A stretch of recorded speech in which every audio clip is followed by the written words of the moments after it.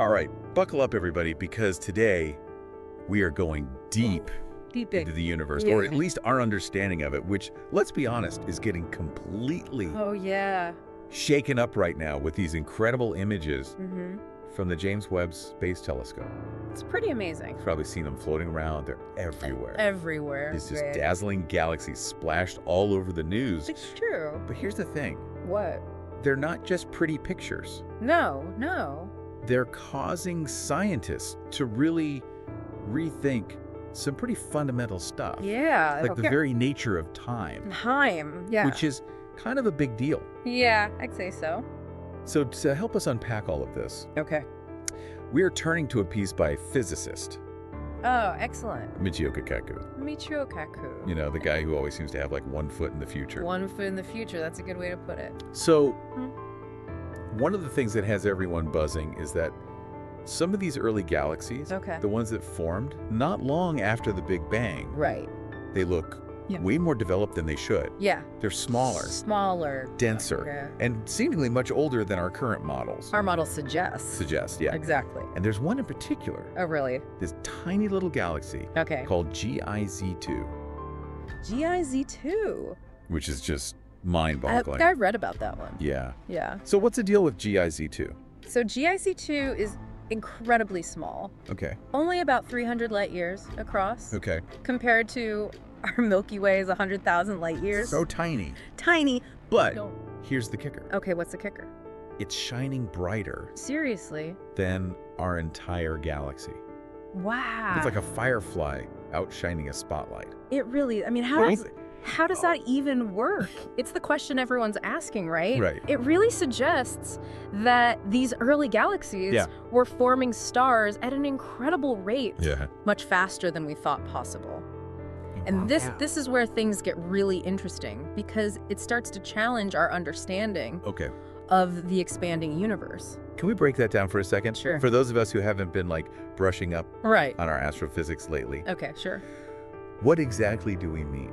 What do we mean? By an expanding universe. By an expanding universe, well, it's all about redshift. Okay. So when light from distant galaxies travels towards us, the expansion of the universe stretches those light waves, shifting them towards the red end of the spectrum. So the farther away a galaxy is? Yeah, the farther away a galaxy is, the faster it appears to be moving away from us. Okay. And the more its light is redshifted. Gotcha. So redshift is really the key piece of evidence that the universe is indeed expanding. I'm with you so far. Okay, great. So how do these super bright early galaxies mess with that idea? Oh, well, if everything is moving apart, right, you'd expect things further away. Yeah. The ones we're seeing as they were billions of years ago to look less developed, younger, like looking back in time. Yeah. Right? Makes sense. But these early galaxies are anything but underdeveloped. Right. They're like... It's like finding a toddler. Yes. Who can already solve calculus equations. Exactly. It just doesn't add up. Doesn't add up. Which brings us to Kaku's pretty radical suggestion. Yeah. Maybe time as we understand it isn't actually a fundamental force. Interesting. But something brains create. Whoa. Yeah. That's a big one. It's a big one. Yeah, it's a mind-bending idea. Yeah. But it's not totally out there. Right. I mean, Einstein's theory of relativity already showed us that time isn't this absolute thing. It's relative to the observer, and it can be warped by gravity. So Kaku is really just taking that concept and pushing it even further. Okay. You know, imagine if that warping is so extreme, so fundamental to the fabric of the universe, that our perception of time just completely breaks down. Whoa, okay, so are we saying that these ancient galaxies seem so old because our timeline of the universe is just completely off? Well, it's a possibility, isn't it? Yeah. What if the way we perceive time, like this linear progression from past to present to future, is just a simplification? Maybe time is more like a dimension, you know, interwoven with space, and our brains just aren't equipped to experience it in its totality. So like how we can only see a 2D slice of a 3D object. Yeah, like a loaf of bread. Okay. You can only see one slice at a time. Right. But the whole loaf exists. Okay. What if time is like that loaf? Yeah. And we're just experiencing these individual slices? Okay, I think I'm starting to get it. Okay. But if that's the case, yeah, what does it mean for all the things we thought we knew about the universe? Right. Like the Big Bang. Yeah. Did it even happen the way we've always imagined it? Right. That's the really intriguing part. Yeah. You know, the Big Bang Theory describes the universe expanding from this extremely hot, dense state. Yeah. But it relies on our current understanding of time. Right. So if time isn't what we think it is, then that initial bang might not be as clear-cut as we once thought. So instead of a universe exploding outwards from a single point. Yeah, could be something completely different. Wow. It could be that the universe has always existed in some form. Okay. Constantly evolving and changing in ways that are beyond our current comprehension. Whoa, that's a pretty big shift. It is. In perspective. Yeah. It's like realizing the Earth isn't flat, but a sphere only on a cosmic scale. Yeah, it really is a fundamental shift. So how are scientists reacting to all of this? Well, there's definitely a lot of excitement and a healthy dose of caution. Right. I mean, these are extraordinary claims. Yeah. And extraordinary claims require extraordinary evidence. So they're not ready to completely rewrite the laws of physics just yet? Not quite, but they are digging deeper. Okay. Designing new experiments, looking at existing data with fresh eyes. Right. You know, the James Webb Telescope has provided this treasure trove of information. And it's going to take time to really sift through it all and figure out what it truly means. It's kind of like putting together a giant jigsaw puzzle. Yes.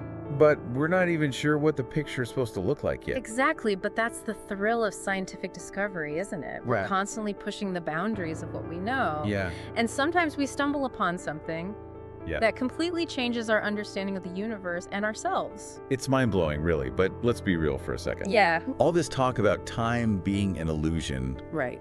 And the universe maybe not having a beginning. Yeah. It's a lot to process. It is a lot to process. What does it all actually mean for us here on Earth, living our everyday lives? That's a great question. Yeah. And it's one that philosophers and scientists have been grappling with for centuries. Yeah.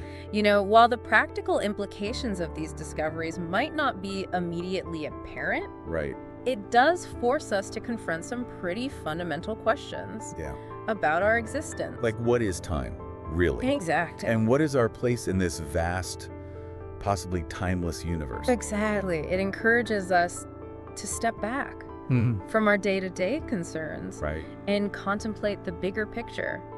It reminds us that there's still so much we don't know. Yeah. And that's both humbling and exciting. It's like we think we've got it all figured out. Right. And then the universe throws us a curveball and says, nope. Nope. Not even close. Not even close. That's the beauty of it. Yeah. The universe is full of surprises. And the more we learn, the more we realize how much more there is to discover. Right. And with new tools like the James Webb Telescope, we're only just beginning to scratch the surface. This is why I love doing these deep dives. Me too. It's like we're on an adventure. It is. Exploring the uncharted territories of knowledge. Absolutely. And who knows what we'll find along the way. Right. Maybe we'll discover that time travel is possible. Okay. Or that we're not alone in the universe. Yeah. Or maybe we'll simply learn to appreciate the mystery and wonder of it all. Okay, before we go down that rabbit hole, let's bring it back to Michio Kaku and his article for a minute. Sure. What are some of the key takeaways he wants us to consider? Well, I think one of the biggest takeaways is that we need to be open to the possibility that our current understanding of the universe might be incomplete. Yeah, incomplete. Like, not even wrong. They're just not even close. He's challenging us to rethink some of our most fundamental assumptions, particularly about time. Yeah. You know, we tend to view time as this linear, unchanging thing. Right, like a straight line. Yeah. But what if it's not? Right. What if our perception of time is just a tiny sliver of a much grander, more complex reality? So we're like looking at the universe through a keyhole. Exactly. We're only seeing a tiny fraction of what's actually out there. A tiny fraction, and these observations from the James Webb Telescope are giving us a peek through a slightly wider keyhole. Okay. So we're getting glimpses of things that challenge our current models. Right. And that's incredibly exciting. It's like suddenly realizing there's a whole other wing to the house you thought you knew so well. Exactly. And who knows what we'll find in that new wing? Yeah. Maybe we'll discover new laws of physics, or maybe we'll find evidence for something even more mind-boggling like parallel universes. Well, okay, now we're venturing into science fiction territory. I know, right? But I guess that's part of the fun. That's part of the fun. Exploring the boundaries of what we know. Yeah. And imagining what might be out there. Absolutely. Science is all about asking questions. Right. Pushing the boundaries, being open to new possibilities. Yeah, and as we continue to gather more data from the James Webb Telescope and other instruments, who knows what incredible discoveries await us. I think it's important to remember that science is a journey, not a destination. Right. There will always be more questions to ask, more mysteries to unravel. Yeah, and that's what keeps it so fascinating. Exactly. The universe is constantly challenging us to expand our understanding and to embrace the unknown. Absolutely. So to all our listeners out there, I encourage you to keep questioning. Keep exploring. Keep exploring and keep your minds open to the infinite possibilities of the universe. Because the more we learn, the more we realize how much more there is to discover. So well said. Now, on that note, I think it's time to wrap up this deep dive. Okay.